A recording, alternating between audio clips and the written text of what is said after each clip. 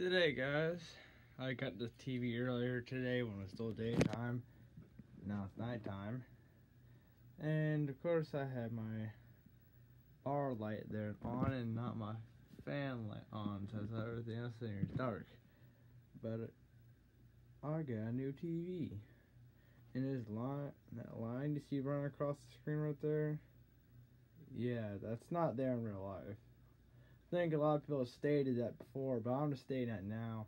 Trust me, that's not there at all. This TV does work. I mean, I ain't gonna sit there and show all the things about it. It's so damn close.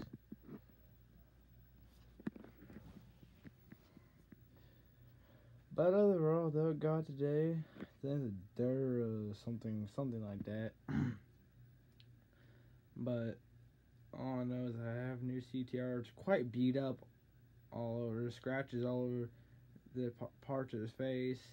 There's burn marks all over the top of the TV. The back and rear of the TV is the nicest part of the TV. It looks perfect. But on my front paneling, there's like screw holes on the side there. You can probably just barely see it. Little screw hole. I think there's two of them. But other than that, I think they tried hooking the TV to something. I don't know.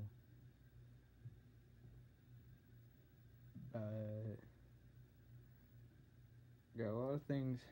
Got my new transmitter down there, which is connected by that antenna up there. It does work.